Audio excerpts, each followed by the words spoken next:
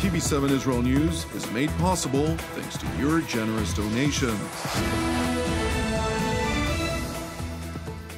Shalom, good evening. This is TV7 Israel News broadcast to you from Jerusalem. And in today's top stories, Prime Minister Naftali Bennett meets Russian President Vladimir Putin in the Black Sea resort of Sochi. IAEA Director General Rafael Mariano Grossi calls upon the world powers to censure the Islamic Republic of Iran. Turkey and Iran sign a memorandum of understanding on bolstering bilateral cooperation in the field of security. Israeli Prime Minister Naftali Bennett traveled to Russia earlier this morning, where he held a relatively lengthy meeting with Russian President Vladimir Putin. Prior to boarding his plane, the Israeli leader highlighted the unique relationship which Jerusalem has with Moscow and asserted the 1 million Israeli Russian speakers, whom he labeled to be a bridge between the two countries. הקשר בין רוסיה לישראל הוא נדבך משמעותי במדיניות החוץ של מדינת ישראל, גם בגלל המעמד המיוחד של רוסיה באזור והמעמד הבינלאומי, וגם בגלל מיליון דוברי הרוסית בישראל שמהווים גשר בין שתי המדינות. באופן כללי, מדיניות החוץ והמעמד הבינלאומי של ישראל בהתחזקות משמעותית, יש אנרגיות גדולות והכיוון הוא טוב מאוד. After arriving at the Black Sea resort of Sochi, Prime Minister Bennett was hosted by President Putin for their first face-to-face meeting since the Israeli leader took office early this year. In their initial remarks, which were made prior to the meeting that was held behind closed doors, Bennett asserted that the deep bond between Israel and Russia, as well as relations between the two peoples, was rooted in the perception that Putin is indeed a true friend of the Jewish people. כל היחסים האלה וכל הדיון יהיה מושתת על הקשר העמוק בין שתי המדינות, בין שתי האומות, שאתה הובלת ב-20 השנים האחרונות את הקשר הזה, ואני יכול לומר לך בשם אזרחי ישראל, אנחנו רואים בך ידיד אמת של העם היהודי. The Russian head of state, for his part, voiced hope that despite the political challenges which Israel experienced in recent years, the relationship between Moscow and Jerusalem will remain solid. Я очень надеюсь, что несмотря на внутриполитические баталии, они неизбежны для каждого государства, все-таки в части российско-израильских отношений ваше правительство будет проводить политику преемственности. President Putin further noted that while extensive challenges in Syria remain vigorous, Russia is keen on collaborating with Israel in the field of counterterrorism. Конечно, мне будет очень интересно и полезно обменяться с вами информацией по ситуации в регионе. Как вы знаете, мы предпринимаем усилия для того, чтобы восстановить сирийскую государственность, укрепить ее. Здесь есть и проблемные вопросы, их немало, но есть и точки соприкосновения и возможности для сотрудничества. Особенно это касается вопросов, связанных с борьбой с терроризмом. While a number of bilateral and global issues were discussed in the subsequent meeting behind closed doors, the chief focus of deliberations between the two leaders included Syria and Iran, including Israel's freedom of action in the first against the latter, and Tehran's nuclear program, which has reached a critical phase. It is important to know that earlier this week, the Al-Tanf Air Force Base, which houses U.S. troops, was targeted by a combined strike of statistical rockets and unmanned aerial systems, or UAS. Thankfully, no injuries were reported. However, damage was caused to the installations. A U.S. military source initially noted to TV7 that the method by which the attack was executed is near identical to those perpetrated against bases housing U.S. service members in Iraq by Iranian-backed militias.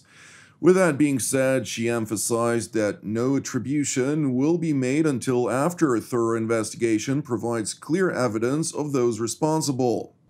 Separately, the U.S. Military Central Command noted that it maintains the inherent right of self-defense and will respond at a time and place of its choosing. It is important to highlight that on Wednesday of last week, October 13th, unidentified aircraft struck a number of structures near both Syria's Palmyra and Al-Bukamal desert region, resulting in both losses and extensive damage to Iranian proxy infrastructure. While neither the IDF nor the U.S. Air Force confirmed their involvement, Iranian proxy militias attributed responsibility to both Israel and the United States and vowed retribution.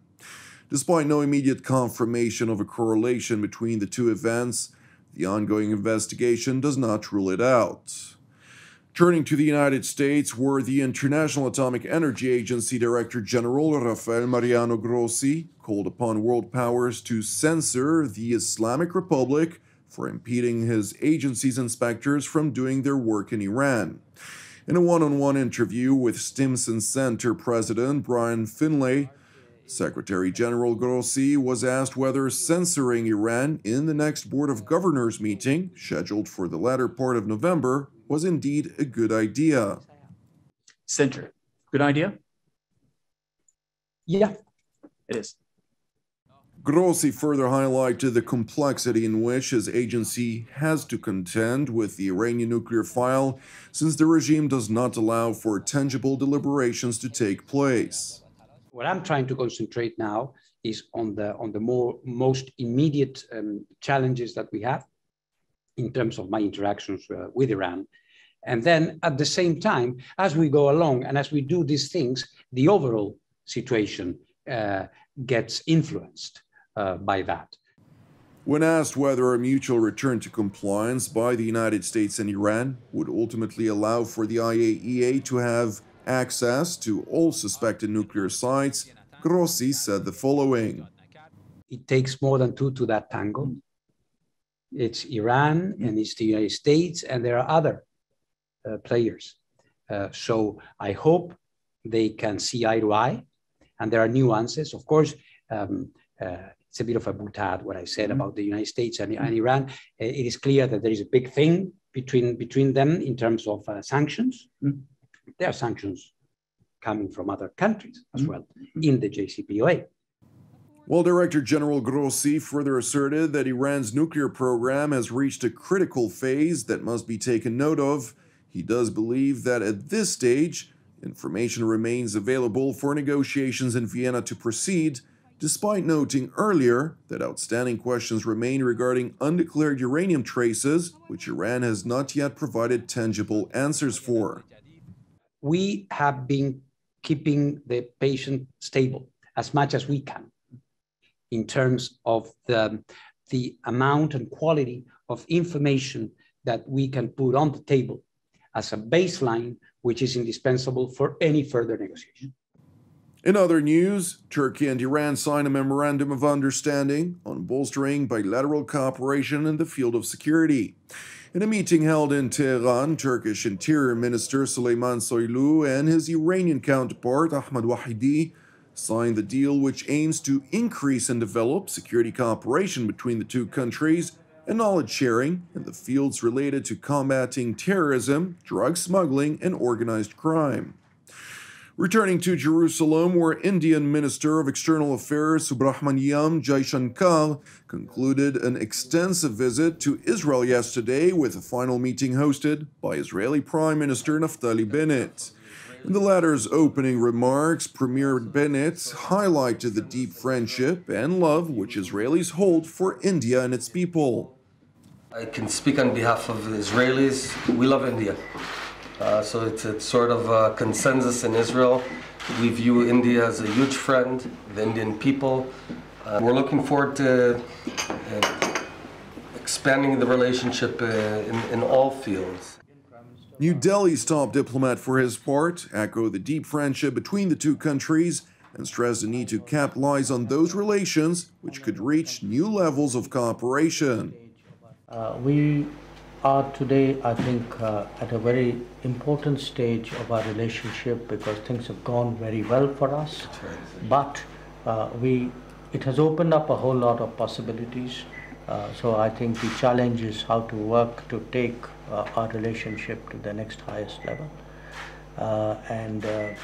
I can only tell you that the sentiment and the interest in India in our ties with Israel is very, very strong. I don't think any of my visits have been followed with as much attention back home as the one to Israel. Thank you for watching us. As part of TV7 Israel's prayer initiative, I would like to encourage you today to join the team and me here in Jerusalem to lift up India in prayer for its salvation and peace, alongside prayers for persecuted brothers and sisters worldwide, in addition to our ongoing prayers, of course, for the peace of Jerusalem and the salvation of Israel. I'm Jonathan Hassan, wishing you a Shabbat Shalom u'Mevorach, and we will see you again on Monday at the same time.